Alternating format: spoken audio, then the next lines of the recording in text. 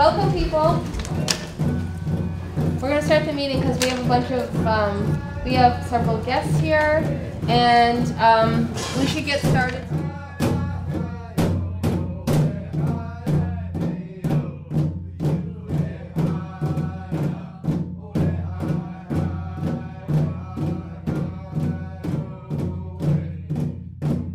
We're really glad that you're here, and we'd like to hear from you. So go ahead and do you guys want to introduce yourselves? We have I'm Paul Fassler from Burlington. Melody. Carol Irons from Albany. Eugene Rick from Swan. Carolyn Granahan from Orange. Jess Robinson. I'm the administrative helper here on the commission. I'm the state archaeologist with the Division for Historical Preservation. Henry Brett, Burlington, Chittenden County. Welcome. Fred Wiseman, Swanton. Philip Red, also from Burlington. John Moody from Sharon. Well, thank you so much for having us. My name is Monica Hudd, and I'm actually the Commissioner of the Department of Disabilities, Aging, and Independent Living.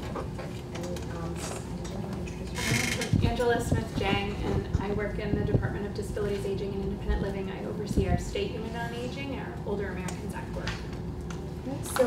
So we're here actually today because one of the jobs of the department, and the acronym for the department is DALE, just keep saying it all the way out loud, but one of DALE's roles is to support the programs around aging in the state of Vermont. So we have programs that support kind of really high-end needs. It's a program called Choices for Care, but more relevant to this conversation, we are the administrators for the Older Americans Act, which is a federal act in national. Obviously, Vermont has its portion of the Older Americans Act, and that requires us to support individuals, and I didn't make the age range, so don't kill the messenger, 60 and older fall under the Older Americans Act, and there's a range of programs and supports and services that we're responsible to provide. And one of the things that we realized as we were putting together the next state plan on aging, which is due in 2019, was that we've never really had a conversation with this commission and with the tribes here in Vermont just to talk about the issues around aging, and if there is anything distinct and different that we should be paying attention to that we just haven't really even thought about up till now. So we wanted to just come and open up the conversation, make sure that you knew who we were, talk to you a little bit, and Angela can do it about the state unit on aging and the state plan, and then really just hear from you. You know, are there things that we haven't thought about when we think about aging and staying healthy and staying in your own home and accessing the supports that you need to maintain kind of health and well-being long into your adulthood and beyond? Is there anything specific culturally to Abenaki and to there's more than one tribe in Vermont, right? I always want to make sure that I'm careful about that. To the tribes here in Vermont that we just haven't thought about, that we should be paying attention to in a different way. So we just wanted to kind of open it up and just see what we've been missing, because I suspect a little bit, if not a lot. Well, I used to work for the Agency on Aging in the Northeast Kingdom. Oh, okay. And then I also worked with a mental health clinic as an elder care clinician. I know that they long ago, when Marie Barton was there, she had wanted to do a project with Native elders, but my experience, and I'm a Native elder myself, my experience was that they did not so identify anytime anyone from an agency or state came. There's a long shadow from eugenics, and that was still operative. Yeah. I don't know if it's as dynamic now, because it's just about really another generation of elders now. But that was a strong factor, and I know that because I declined to help with any special project in the Northeast Kingdom because of that, from my own casework population and knowledge of the culture, they did try a project out of the Swanton, St. Albans area. Do you remember how long ago, Carol, do you think? Roughly? Around 2000, give or take a year or two either way, but it was somewhere around there, I think. So whether the St. Albans office has any record of whether they actually got something off the ground and did it or not, I really don't know. Because I then was shifting the job to the mental health clinic. But I'm in that population now, and I don't find people as reluctant to self-identify, but they certainly were then. So that would be the biggest hang-up, is not identifying that ethnic identity. Yeah. If they're going to go to those offices and seek any of the programs, which a lot of them do, they just give their identity as white. Yeah, and I don't even know that we necessarily, I don't mean to just jump right in, but I don't know that we necessarily need people to self-identify. I think it's more we need to build the cultural competence so that we are just offering things and people take advantage of it as they so wish, not necessarily targeting. We could do that if you thought that made sense. I think the problem was in terms of some funding streams. If they were serving a higher population of culturally identified people, they could get some extra funding. But that requires identification. Interesting. I mean, because Vermont, because we don't have federally recognized tribes, there's already a little bit of a ringer. Kind of. We just don't get, we don't get resources in that stream. You're right. Okay. But Angela's saying that maybe through the minority stream. But again, I think we can get there, but I think we have to build, if we need to, if we want to, I think we have to build, again, just that kind of cultural competence to start with and see what we might be missing and what we can offer just more universally, not necessarily worry about the identification. But what I found was elders with some serious health complications were very resistant to going to clinics because they were afraid of being identified. Like I said, I'm not sure that's operative now, but it certainly was 10, 12, 15 years ago. I think that you're still going to find that that is the case with many people. Like even visiting the Burlington Health and Rehab, there was a few of our elders who were there that it was the first time in their life who they'd come out and just said, I'm an Abenaki person. And I very distinctly remember the woman sitting next to him saying, shouldn't say that out loud. It's pretty dangerous to say that. And I was like, interesting. The first time you say it and someone immediately tells you not to. So and that was like 2 years ago. So I think you're still going to find that is the case with the older generation.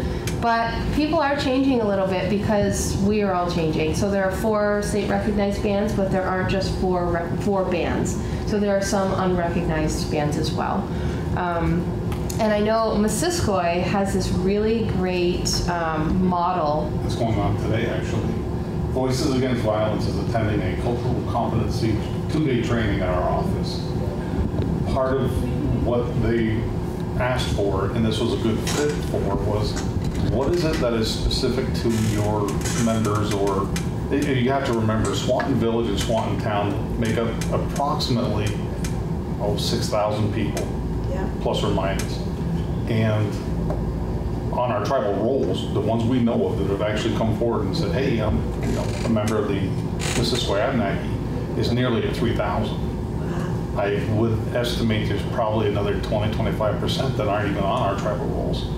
So one of the things I think that would be safe to offer to your agency is this 2-day training where, if nothing, I mean, at the most, what you would have to lose is, 2 days of listening to us drone on about what it is like to be, a member of the tribe and or a person of that culture in this population. So, I mean, if at any time you want to explore that further, just reach out to me and I'm sure I can at least point you towards the folks that would be able to take care of that for you. Eugene is the chief of Missisquoi. Okay. And one of the things that they're doing there is the cultural center is in the basement with the elderly home there. So in Swanton. And so they, I know that Brenda was very active in trying to make sure that that model was still used because they do like elder dinners and they have the kids go up And in terms, culturally speaking, that's what we should be doing, and it would be the older folks who are taking care of them, and also who's passing on culture, who has all of the information. So our elders are absolutely essential to us. And so they have a model there for that reason. So Brenda Gagne, who does the Abenaki outreach program through Title VII Indian Education, is it Title VII? Yeah. So they have that model for a reason, and she can probably talk more about it, but she's a really good resource. So Melody, is it the cultural center is in the basement of the senior center in Swanton? It's at the old school. What is it? It's an old high school. It's been turned into a senior housing center. Senior center housing. Yeah, it's a really great place. And in terms of one of the things we haven't talked about is disabilities. I think you'll find, so Indigenous people have like the highest rate per capita of signing up for the armed forces. And so our warriors are very important, and I think you'll find that in terms of disabilities and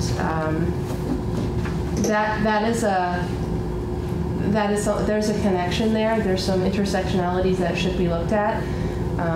And then also in terms of disabilities, if you look at who we typically see as our medicine people, or people who are really integral, that have been touched in a different way by the Creator. And so where one culture might see a disability, we don't. And they are essential to our community. And so when you look at, like, I know when I was growing up at Missisquoi, the medicine person there probably is considered on state assistance. Is that right, Fred? Mm-hmm. Yeah, Burton. Yeah. But for us, he's an essential member of our community, and he wouldn't be ever considered as having a disability for us. So we do look at it in a very different way. Does anybody else have anything else to add? You touched on it a little bit with that community, and somehow building, if there's a, I don't know, for your programming, with a one-on-one trusting, some way of building trusting relationships, having the basis of the service people that are engaging with the population be Native peoples, so that there can be a level of trust, so that and it's definitely more of that community. Offering alternative programming if there are substance abuse, mental health issues, like Melody was saying, it's not necessarily viewed the same way. So that there's a different way of looking at those supports. I'm not saying it well. You said it very well for the thoughts in my head versus, yeah. Oh, and Lucy Cannondale, she's the former chair here, and she is a citizen of the Nulhegan Band, and she works with the veterans. She at the hospital. VA? She works at the VA, and she helps people cross that are Indigenous, and she does ceremonies for them. And so she's a good contact, and she is also a nurse and an all-around awesome person. So she's a good contact for that. And I'm trying to think of I was also thinking of if there are definite places where there's more concentration of Native elders, that would be helpful for us to know too, because we can work with our network partners like the Agencies on Aging and others to try to do some of that work around having the right kind of training and the building of relationships and having Native elders perhaps be part of that work. That's a really good point. If the communities are concentrated in any way, or is it really spread out? Like, those are questions I just have to better understand how we can be supportive. The State Unit on Aging overseeing the Older Americans Act, it has a really broad kind of... Sorry, can you get what he wants to say so that you can say it once they're done? A really broad... Well, you should mention your work, the Red Road and some other stuff that you've done. Well, but it still is a Native American way. I I have been trained in the Red Road for Recovery model for substance abuse and I have used it with Native American elders here in Chittenden County. Nice. Okay, sorry, go ahead. No, it's great. So our work is really broad in that we're looking at the whole population and trying to ensure that we can support older Vermonters to age well and prevent a lot of need for higher levels of care. And so the Older Americans Act programs are really trying to help people age in place, age at home, be as independent as long as possible. So it includes services like nutrition supports, home delivered meals or congregate meals, transportation support, a lot of in-home supports like case management, personal care, adult day, those kinds of things. And then health promotion, disease prevention is another part of it. So helping people stay active through evidence-based programming to prevent falls, to manage chronic disease, those kinds of things, as well as family caregiver support. As we see our population aging, we're also seeing a growing number of Vermonters who are family caregivers. And so it's support with respite, education, training, peer support, that kind of thing for family caregivers as well. And so our primary partners in community in the work of the Older Americans Act are our 5 area agencies on aging that cover the state. And their role is to kind of act as that regional planner for their multiple county area in providing the services on the ground. So we're kind of coordinating at the state level, and they are really supposed to have their eyes and ears in the various communities and coordinating out those supports and services, working with the network of providers. So it's a big body of work, and it all kind of culminates in a state plan on aging, as Monica mentioned. So we're working on developing our next 4-year state plan on aging, which, we look at data, we look at trends, we look at where, the key areas where we really need to see some improvement. So for example, we have a goal around falls prevention because Vermont has a really high rate of falls and injuries and deaths due to falls across the older population. So really looking at ways we can expand programming and options and awareness around that. That's just one example of the goals within the state plan.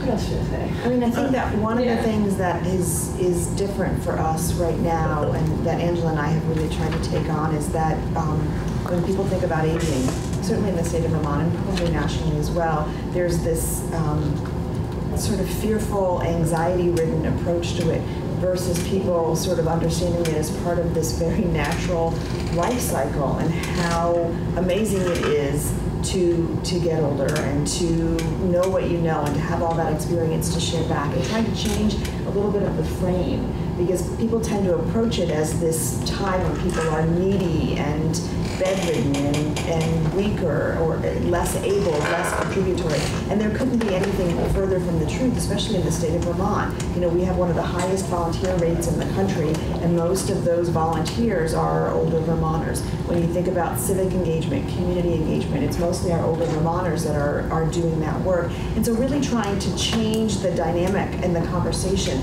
So yes, there in any population, at any age, there are going to be kind of high-end needs. And as a society, we need to take care of those needs. And there is all of this richness that older Vermonters bring to the table, and we don't want communities to sort of forget that and to pigeonhole the conversation into what their needs are. It's really more, what do they bring back to the community?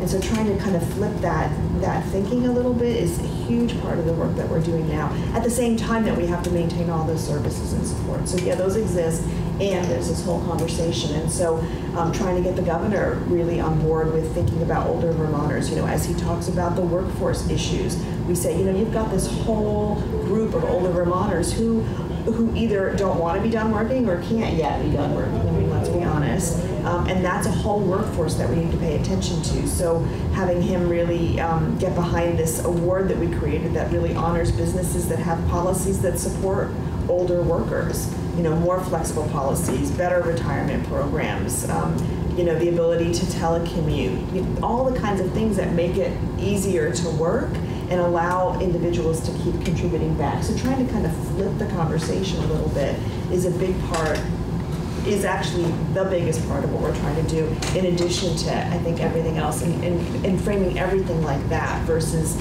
everybody talking about getting older like it's this terrible thing, because, the news flash is that as soon as you're born, that starts. So if you're going to pretend that that's not happening, you simply kind of put blinders on and aren't paying attention to your own body and to what's happening. So I think trying to make that change has been big for us. That corresponds well with our culture, though. Exactly. Right. Because the elders are honored and right. And we've, I think that, so my family are immigrants, and so we have a really different approach to that in my own family. And so kind of bumping up against what's a little bit more typical is interesting. It just sort of changes the dynamic altogether. And I think that culturally we are so fearful of this that we aren't really approaching it with the kind of joy and opportunities that really should be a part of it. And I think that then we create these really elaborate structures to take care of people that separates from community. And so trying to really imagine communities that are inclusive. And that works as well for the disability work that we do in the department. How do you get people to really understand how much richer an experience is when it is inclusive of everybody? So I think it does really correspond well to more Native values and culture typically. And I think you'll find, so there's a bunch of programs, like the Moccasins have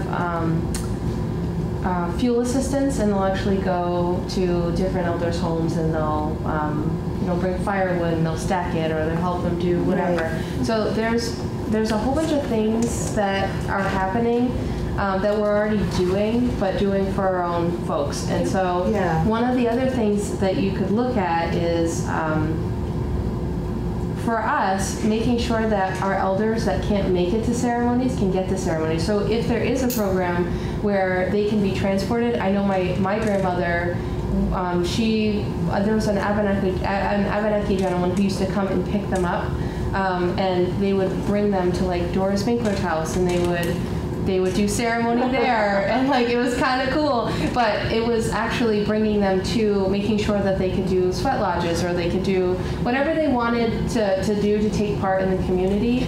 I think that would be kind of a cool cultural piece, is that making sure it's like going to church. Yeah. Well, it is going to church. It's our church, but there you go. So, okay, so you have 45 minutes. If we take the last 5 minutes there for public. Well, I was just going to add something to this conversation. Yeah. So there's a woman named Margaret Higgins who works for the state. She's an evaluator. She's down at Central Vermont Hospital right now. They're doing their annual survey of the Woodbridge Center rehab and nursing home. And I was just visiting an Abenaki elder who just fell 3 days ago, broke her hip, on. So it was interesting talking with Margaret, because they're evaluating this facility. Everybody was incredible. It's great. But I think you'll find that Margaret, who's Abenaki, and there are hundreds of Abenaki people we know of who are in the professional services taking care of people. And much like the veteran analogy, that there are more veterans per capita in Vermont who are Abenaki or Native, that's also true in the healthcare world. That at least down where we are, White River Junction, DHMC, a quarter of the people who work there are Indians. Now they might be, in the working staff cooking the food. They might be nurses. They might be doctors. I mean, they come and all of that is a vital part of how things get done in Vermont. But it is extraordinarily understated. Calvin Coolidge, whose room we're in, grandmother was Abenaki and Mohican. Nobody knew about it until after it got done because you couldn't be Indian and be president of the United States back in those days. But there's a tremendous amount of potential. And if you're in touch with Margaret, I'm sure you'll be able to find her. She should be able to really guide you through the state system and what's going on for Native people because she's been doing it for 40 years. Much like you. And there's a lot of these facilities, like if you go to Dartmouth, they have opportunities, say you're going in for surgery or something, or they'll have smudge rooms, so make sure that they can take part in the ceremony before they go in, which is normally not allowed. Smudge anywhere as long as you do it without setting up the altars. Yes. Yes. Even in the morgue. So Does UVM MC have Yes, anything like that? UVM, you can do it. It's case by case, but Case by we've done it many times. Right, do you want In to? fact, curbs all of the hospital, every hospital in the state of Vermont have participated in those kinds of gatherings. And so, So I'm just going to leave you all with this. You know, it also has, so it just has the basic overview of the OAA work that we do. And it has my contact information on it. So if I can't find these people, I'm going to come back. if you want the contact, so one of the things you could do is you could, I don't know if you have lists or anything that you maintain or newsletters or whatever. Each of the 4 chiefs, it would be good to keep them on your lists because then if you want to reach out, like Don Stevens is probably our most like active chief that goes out and does a lot of just about everything, but all of the chiefs, if they can be included, they can get any information you want out, or they can set up like a focus group or something that whatever you need, then I would say reach out to the 4 chiefs. And so they're, in terms of being spread out, because that's one of the questions you had. Missisquoi is super concentrated up in the northwest corner around Franklin County. And then Nulhegan is pretty concentrated around the Northeast Kingdom, but they still have members all over, just like all of us do. Elnu is based in Jamaica, Vermont, and everybody is all over the place, and there's only about 100 people in it. So, yeah. And then the COAS, they're based in around Pike, New Hampshire, Woodsville, New Hampshire, somewhere there. And the Orange County area is part of their area, maybe. I don't know. Somewhere in there, middle Vermont. Around where Blue Mountain School is. That. Yes. So, and if you need to, if you want any other contacts, I can get them to you. Okay. Which may no longer be in existence after this year. Yeah. So, any last questions?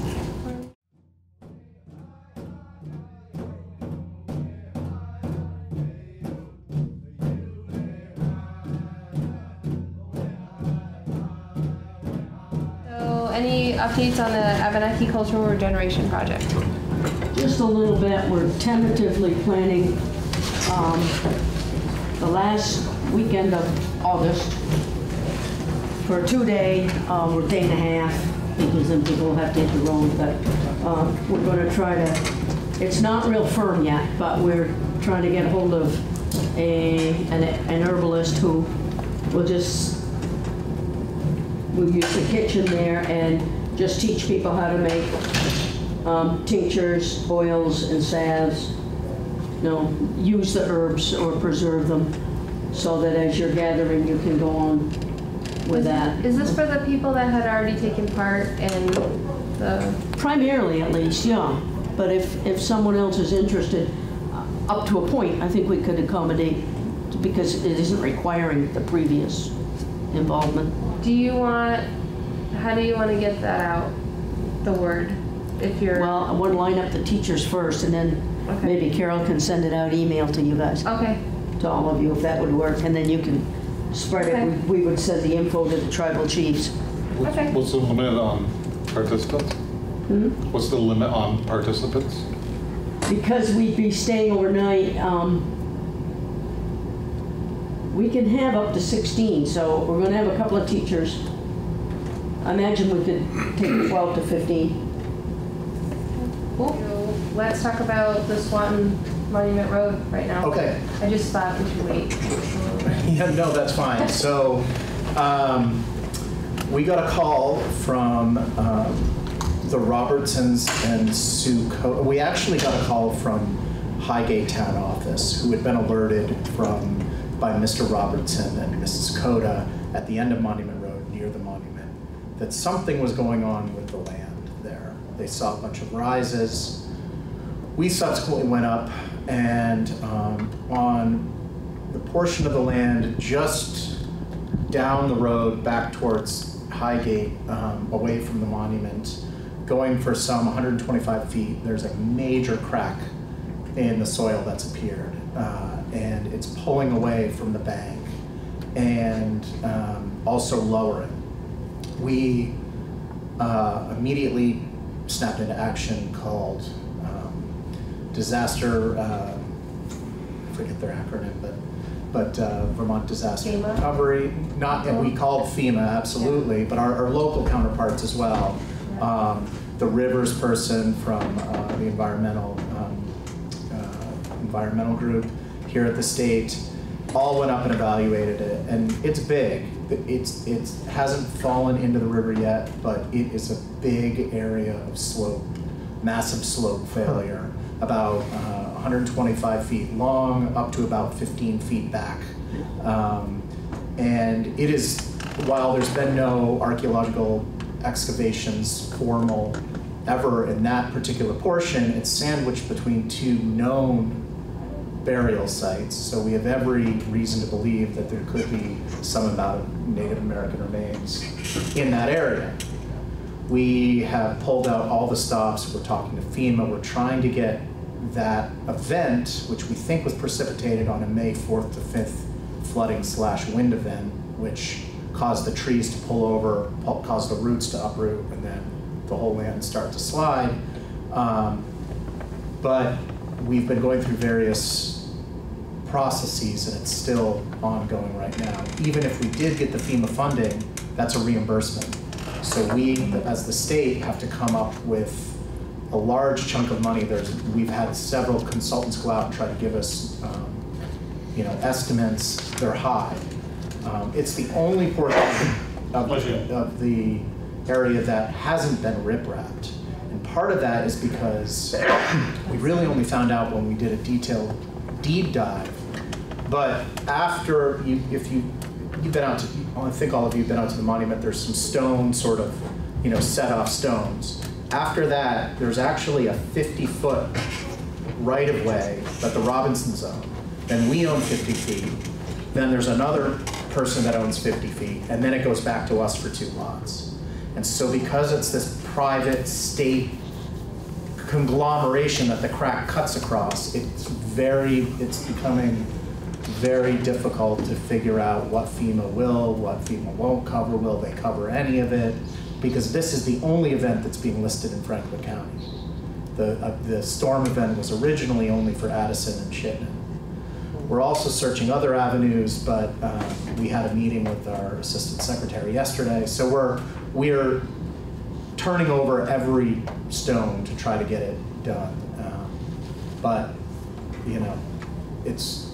we're running headlong into various bureaucracies and everything. I don't think anyone's unwilling, but it's what to do. And at this point, because it's so profoundly disturbed, there's some people who think there's nothing we can do. Even if we rip-wrap it, it's going to slide anyway. What does that mean? Rip-wrap, it's where you take big, like boulders, angular boulders, and put them along the bank. So if you've ever gone up, like, or armoring the bank, basically. Okay. And we've done that with most of the state-owned portion going from the monument out to Dead Creek. We did that, a portion in '91 and a portion in '94. But because we bought this interim parcel afterward as part of a larger, easement that the land trust bought that gave to us as part of native site and potential burial protection, we just didn't rip-wrap that little 50 thing because we couldn't get the permission from the private landowners.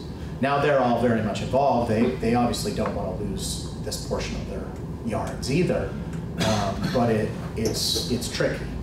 If it was just private, they could leverage various grants. If it was just state, there's less, but it was possible. But anyway, I just wanted to assure everyone we are doing over and above everything. And I've got to give, you know, a lot of credit to Scott Dillon, who spent a lot of nights and weekends and everything trying to draft letters, you know, just do the rounds on phone calls, trying to do something. But, you know, it's a bad time for this too, because of the state budgets and everything's already locked down. There's no chance for someone to write in a last minute thing, and so, you know, that's where we're at.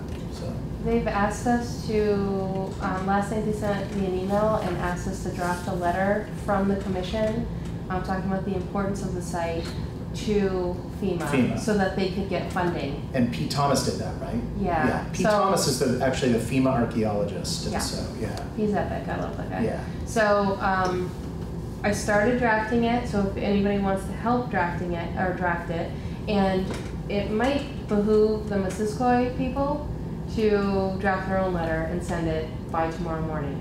By tomorrow morning. Yes. And we have to do this tonight. He wants me to draft it now with you and then bring it over there, and I don't even know where over there is. So what we're gonna do is we're gonna draft it, and then I'm gonna scan it and send it to them in an email. But we just have to draft some language about why it's important, and yeah, from the indigenous perspective, but from the commission, yeah. A while ago, there was a big email thread that was going throughout all kinds of, all the different Abenaki bands, and discussing the potential of getting a cultural center going. And so what I did is I took a document that years ago Melody, me, and a student of mine who is in historic preservation, Julie Singh, did with a support, as you can see, of the 2010 quadricentennial. The idea was that one of the outcomes of the quadricentennial was to be a Franco-Vermont or French-Canadian heritage center and a indigenous Vermont heritage center. And there was a group of us in the the Native American Quad group that were tasked with trying to develop a vision for what that looked like. Part of that was going around and talking to, I think scores anyway, if not hundreds, but certainly scores of indigenous people, asking them what their thoughts, ideas, and beliefs were. And that generated a document which I reported on in 2011 to you guys, so it should be in your archives someplace. But after this new flurry of activity, I got back, and well, a bunch of us in this email thread started trading ideas back and forth and back and forth. And it emerged very quickly that the idea that we had early of a brick and mortar Euro-American style museum was probably not going to fly for a whole series of reasons, one of which was upfront cost, and the second was maintenance. Who would be able to keep the lights on, pay the taxes. The idea was, would we be able to afford to have a full-time person there, even at a pittance pay? And the consensus of most people was that unless we got a big grant, we wouldn't be able to get this thing, and B, if we had to come up with some kind of an endowment, we wouldn't be able to staff it and pay for it in the future. So with that, I wrote this as a rewriting of the original document with the input from all of the other contributors to that, the big email discussion chain. So the idea of it is there's some needs assessment here. The basic need that we had back in those days was political. In other words, it's got to be in a neutral place. No particular tribe can own it. It's got to have a ceremonial component. In other words, a place for all tribes to come together to do intertribal activities. It has to have community memory. This was important. Melody, I think this was one of your ideas, wasn't it, too? Because the Passamaquoddies and other tribes and all their centers, they have a community a community memory, kind of a module where they have pictures and other commemorations of important elders and others who have passed. Like at the Smithsonian with the Elders Wall? Yeah. And like what we saw up in Passamaquoddy Yeah. a long time ago, with all the baskets and everything set up as families. Lots of interesting prototypes there. Number 4 was one that the chiefs seemed to have an interest in, and actually that same concern led to the thing I reported to you on in January. Cultural education, the idea that Rich, really interestingly, is called essentialist Wabanaki or Abenaki training. In other words, what do we know historically, culturally, that is local to our region, as opposed to all of the external memories that are coming in from the Great Lakes, powwow, spirituality, and things of that sort. And so one of the ideas of a cultural center would be, in Rich's words, essentialist. In other words, it would give a potential for all the different bands to contribute their historical and cultural knowledge that is place-based here, that can then be made available to everybody. Now then there's economic development, stuff like that. So these were the needs that were expressed years ago and kind of reaffirmed, at least some of them, in the early 2018 email flurries. So what we had began discussing was kind of decolonizing this idea of a cultural center. In other words, getting away from a brick and mortar kind of a thing. And so what some of us came up, and Rich was very important in that, and Melody, and others contributing to this, the idea of a place rather than a space. Start building from an environment, a place that could first be just an area to have ceremony. You don't need buildings, you don't need anything. Then think about expanding into, if we've got a forest, to alter the forest, build an agroforest that could be used as a potential medicine woods, to have areas where you could raise crops. All of this is minimalist infrastructure, inexpensive, and in a sense, when you actually look at the essentialist Vermont data, we have little on ceremony, but in terms of land use, land tenure, and things like that, we have a huge amount. That's, if you remember, our petitions were mostly based on land tenure, land use, place-based cultural things. And so this will kind of, not mimic it, but track that essential idea. And then, so I deal with landscapes and all these other components. So Melody said that last month you brought up the idea here of that. So I typed this up and forwarded it to you.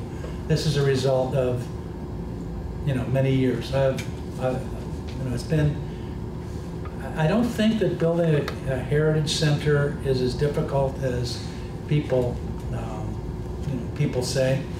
For example, back in 1997, just me and my wife, and $1,800, we built the Abenaki Cultural Center at Missisquoi that was up and running and functioning for over 12 years until internal stuff blew that and a bunch of other things out of the water.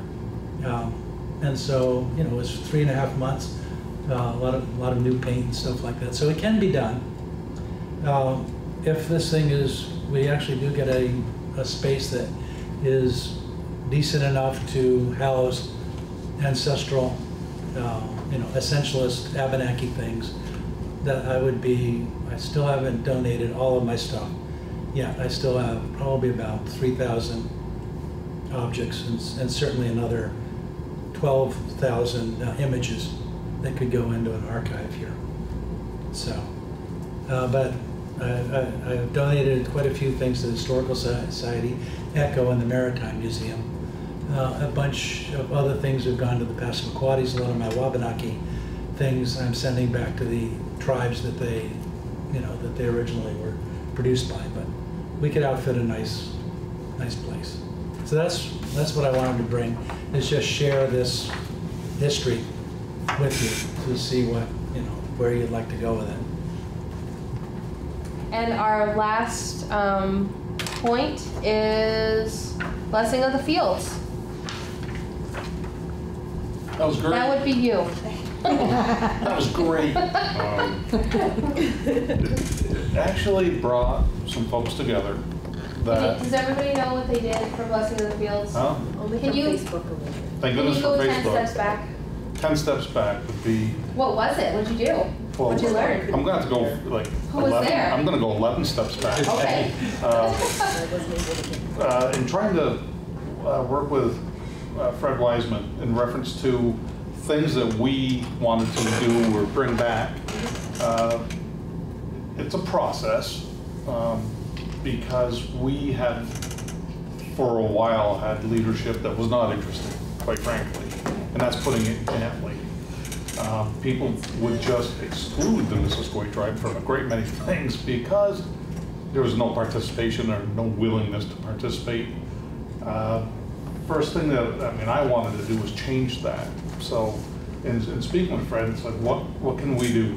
And he is a great, incredible repository of knowledge and things that we've done. And we sat down and we said, all right, let's, Crystal kind of coined the phrase, bring your native back. And that's what we decided to make our campaign slogan. So it was a trend of what can we do? And then we kind of looked at the calendar and said, okay, in the Abenaki calendar, what can we do that would be, in correlation with that? Long story short, incredibly generous, he decided to give up his time every month to do an event, whether it was talking at the tribal office or giving an event like a class or something. Well, anyway, he brought up the blessing of the seeds or blessing of the field. And he told us up front, this is going to take some dedication. Do you think we can do it? And, the hope spring is eternal. So we're like, yeah. So we started off with a meeting and we had like 24, 25 people. And we said, here's what's happening. If we want to do this, it's going to be here, it'll be at this time. You're going to have to learn this, we have to make this. And the training was event driven. It wasn't a come on by and learn a song or make regalia just, for the sheer cause of doing it. It was, we have this event, I will teach you what you need to know for that event, which was great because you knew what you were doing was going to be used. So he came in and Don Stevens attended one of them, and we started with some singing, and we did, maybe a month later we did a little dancing, but it was getting people together. So the 24 eventually dwindled down to 11, but it was what we needed for that event. And we went to the Intervale, which I had never been to before. I had heard of it, but never had been there. And we practiced our skills. We made some needed items. Some regalia was made. It was amazing to see. We had somebody drop off a couple of bulk materials, like the tea dresses were made out of this. Like curtain material or something. It was like, yeah, but it was a full skein of it or something. It was huge. I'm like, why would somebody drop this at our office? We managed, when I say we, Allie was like amazing. She's this little wind-up robot, like the Energizer Bunny, that I swear she's OCD, because if you put her on task, she will just laser focus on this, and she must be hell to live with. because she will just turn herself into that. She's event. getting married this fall, too. Yeah, I have to talk to him. But, so, anyhow, we took the stuff, she made some wonderful dresses, and then, Fred's wife helped, and we showed up and we made sun discs and stuff out of feathers, and it was a great time. It got people together. And all the while, you were still learning a skill. So, we attended the interview, which, like I said, was my first time going. We met a bunch of people there. It was, we conducted some interviews, and it was fun. And you're still conducting a ritual that was very old, and it was powerful. And the most amazing thing was at the end of it, we're standing around and somebody's looking up, and I don't remember who, but they're like, "Oh, what kind of bird is that?" And it was like a huge osprey. And it didn't just make a fly by and go, it kind of hung out for a while. And so Eight circuits. Yeah, it was impressive to see this, at the end of your ceremony, you look up and there's this huge bird of prey just circling around. It's a beautiful bird. On a gorgeous day, we got lucky. Hey, knock on fake wood or not. We had just the greatest weather and stuff for this event. But it was powerful enough to me as an individual that when we discussed would we do another event, it's like, yeah, absolutely. Because maybe it'll bring in 25 more people. We might only end up with 11, but guess what? That's 11 people we didn't have with these skills before. So, and the public was very receptive. They were jumping up there, bringing their seeds over to be blessed. And at the end, people were talking and asking questions. It was, I feel it was a great event that was worthwhile, and I would wholeheartedly support doing as many different events and reoccurring events as possible. I put some people of the school systems that are doing the secret renewal stuff. I told them to contact you for Blessing of the Fields. And some of the kids I know that go to the schoolhouse are, there's a Passamaquoddy student, and there is a few Abenaki students. So I think it would be nice because there's a couple kids there who would really love it. So yeah, and anything that we can do to attract these kids is, personally, that's one of my goals is kind of mending fences, as well as bringing these younger folks in, because that is the future. And we can sit there and say, "Oh, that's great," but until you actually do something about it, it doesn't mean. You can put stuff on paper, you can talk about it all day, but until you put it into practice, it's just talk. yeah. So yeah, anything people can direct our way, if there's any way I can get young folks involved. Cool. Awesome. Well done.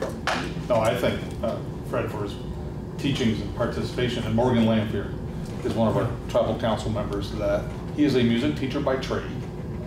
He appears to be busier than a one-armed paper hanger, and he would make time to come up for a while. It was each week, and then it became like every other week or something to work on these songs.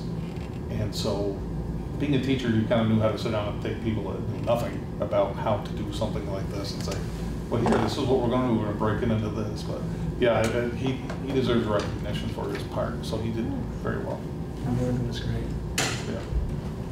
And what I'd like to add to this is in terms of the epistemological or the knowledge base that's behind it.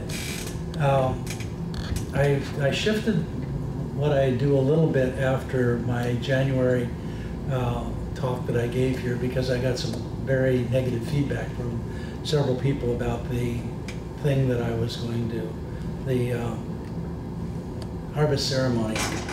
In other words, where do you get this? Where do how does he know this? Where does it come from? Is it Abenaki? Is it just made up? So what I'm going to do from now on is each one of the things that I do is going to have a complete document associated with complete citations to each part of it and where they come, documenting, and that's on the documentary and bibliographic notes, so that there will never be any question about is this ethnogenesis or is this essentialist, okay? So every dance, every song, every part of the organization is based on known Wabanaki, and in some cases Abenaki antecedents. Some from Odanak, a little bit, about 6% to maybe 10% is Eastern Abenaki and Passamaquoddy. The organization is based on the protocols of the wampum laws of the Wabanaki Confederacy, to which the Abenakis belonged. And I don't think anybody will argue with the law. That's our way of doing it. So that was the organization, and each individual component is documented, and all of the material, all the music and everything is on file and available. So I just want to be absolutely clear that from now on, everything that we're going to go moving forward is going to be essentialist. In other words, there's not going to be any thing from outside of the realm of the Wabanaki area in any of the projects that I'm doing with Missisquoi. And there can't be, I mean, everybody for political reasons is going to grouse about it, but in terms of the documentary and spiritual, or whatever you want to call it, origins and provenance of everything is documented.